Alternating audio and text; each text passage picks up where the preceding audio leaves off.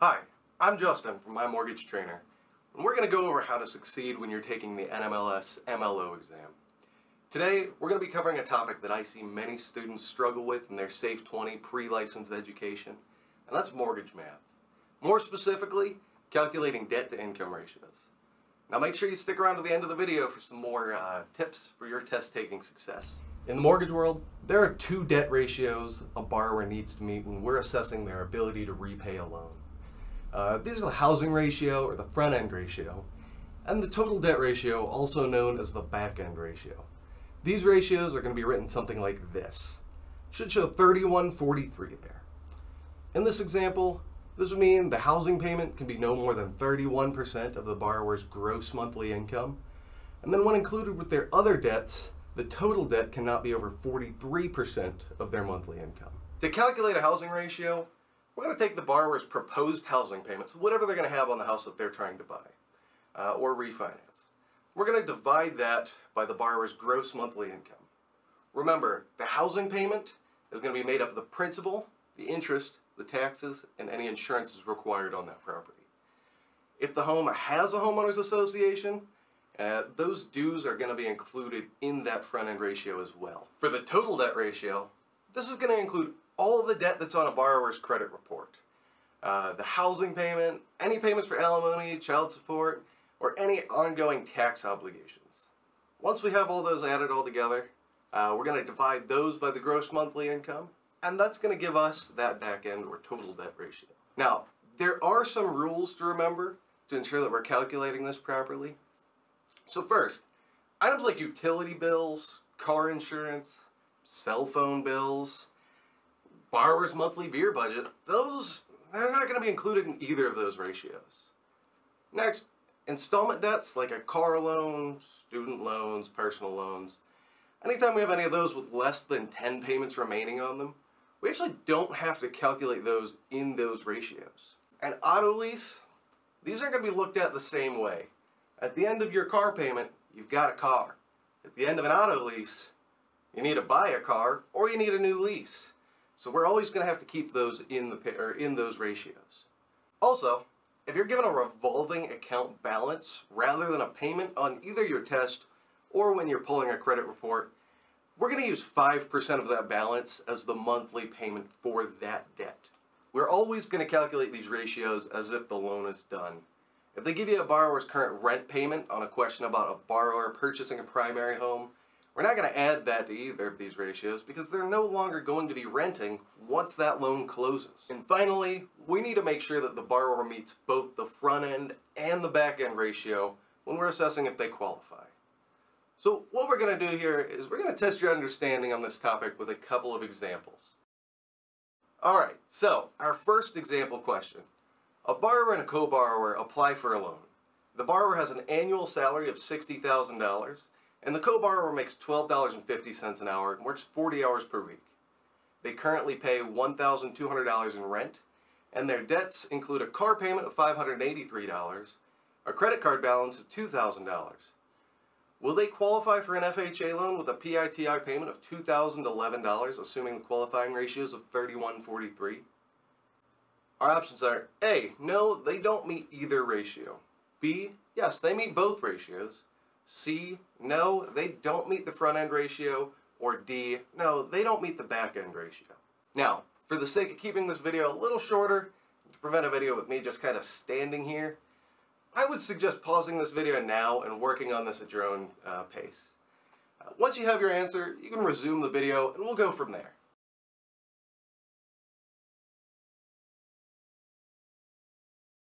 Okay, so let's go over that. The borrower makes $60,000 per year. When you divide that by 12, you're going to get their gross monthly income of $5,000. For the co-borrower, we'll take their hourly pay rate of $12.50 an hour. We're going to multiply that by 40 hours per week. Multiply that number by 52, we're going to get their yearly income of $26,000. Divide that by 12, we're going to have $2,166.67. Of course, then we're going to add the borrower and the co-borrower's income together to get their gross monthly income of $7,166.67. Now for the front end ratio, again, we're going to take that proposed housing payment of $2,011. We're going to divide it by their total monthly income of $7,166.67. So that's going to put our front end ratio at 28.06%.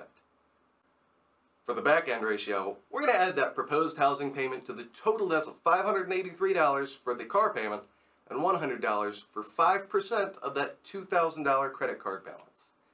It's going to put their total debt at $2,694. When we divide that by that monthly income that they had, that's going to give us a back-end ratio of 37.59%. With their total debt ratios at 28.06 and 37.59, they are going to meet both ratios for that FHA loan, so the correct answer is going to be B. They meet both ratios. Alright, second example we have. Here, we have a borrower with a monthly salary of $4,580. They're applying for a conventional conforming mortgage with a PITI payment of $1,126. Their current debts are a $450 lease payment that they have 4 months left on, a credit card payment of $55, and a student loan payment of $235. Will this borrower qualify for the conforming conventional loan with qualifying ratios of 28:36? Options there are going to be the same. A, they don't meet either ratio. B, they meet both ratios. C, they do not meet the front end ratio. Or D, they do not meet the back end ratio. Once again, I'm going to suggest that you pause here just to work out the answer on your own and hit resume whenever you're ready.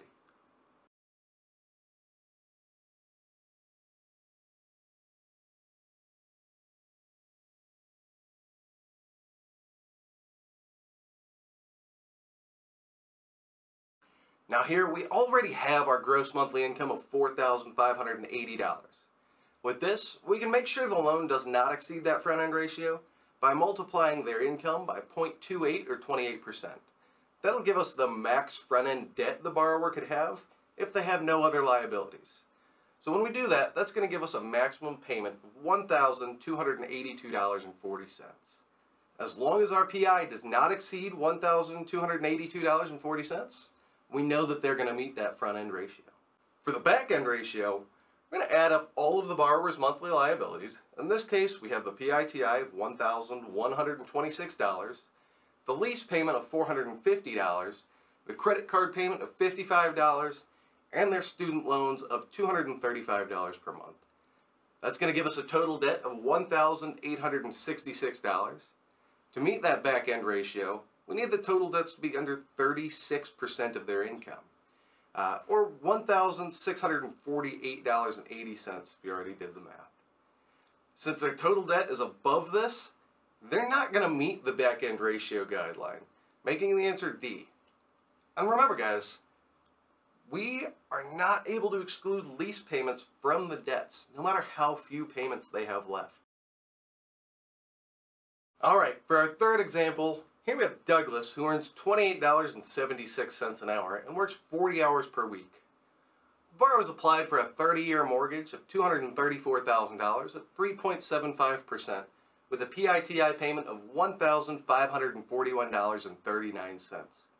His taxes are $292.50 and his homeowner's insurance is $95 per month. The borrower has a car payment of $518 and a revolving credit card payment of $51. What is Douglas's front end and back end ratio?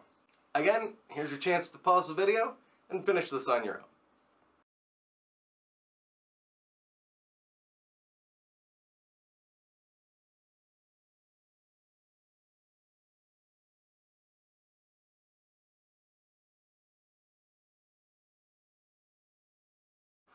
Alright, so let's work that one out. So the income's going to calculate at $28.76 an hour times 40 hours per week times 52 weeks in a year. Divide that by 12 and we're going to get the gross monthly income of $4,985.07. The PITI payment of $1,541.39 is given in this question. Now when we divide that by his income of $4,985.07, we're going to get a front end ratio of 30.92. Now, this is a great example of the ways they may try to trick you in the test. The PITI payment they gave will already include those taxes and homeowners insurance, but they're given on the question just to throw you off. For the back-end ratio, we'll again add up all the borrower's debts to get a total of $2,110.39. When we divide this by his income, we're going to get a back-end ratio of 42.33%. So how did you do on those? I hope this makes you feel a little bit more comfortable with the mortgage origination math that's going to be required on your SAFE 20 NMLS pre-license exam. And finally, I promised a few tips to help you pass the test. Since this video is about math, we're going to kind of start right there. When you have a math question, make sure you do that math twice just to be sure that you get the same answer. The test is going to be multiple choice, so of course, if you don't get an answer that's on the test, you likely did it wrong. Also, since the test is all multiple choice, it can be helpful to try to answer the question in your head before reading those available answers. This will keep your brain active and may even keep you from second-guessing your answer once you've read the answers that they give you. To check out some of our other videos on test prep and more, as well as make sure that you don't miss any of our new videos, make sure you click the like and subscribe button below, and check out some of the videos that are probably showing up in this end screen right now.